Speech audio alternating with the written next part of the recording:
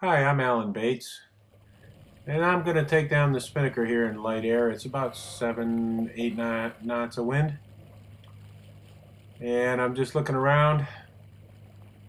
The cruise ship just went by, the local dinner ship, and I'm going to douse the kite.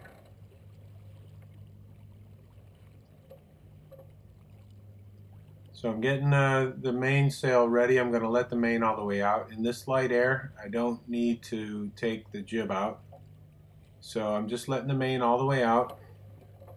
The boat's heading almost dead downwind. You see the spinnaker starting to collapse. In this light air, I can just pull it in, release the tack line. I release a little halyard so I can get it away from the boat a little bit. Gather up the foot of the sail completely. Make sure I have the whole foot of the sail in the boat, and then just dump the halyard.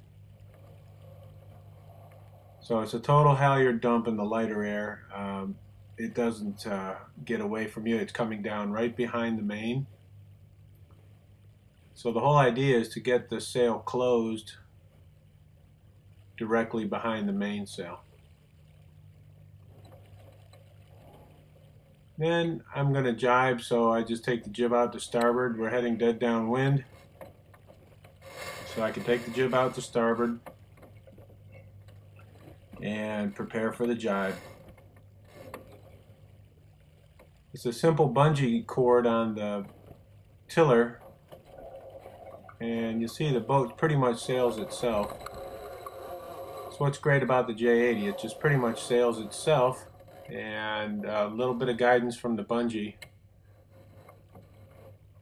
and you can get around, clean up the boat. You see the boat's still heading up. A little correction, and then sail the boat with the mainsail mostly, and we're off. Take care. Have fun sailing.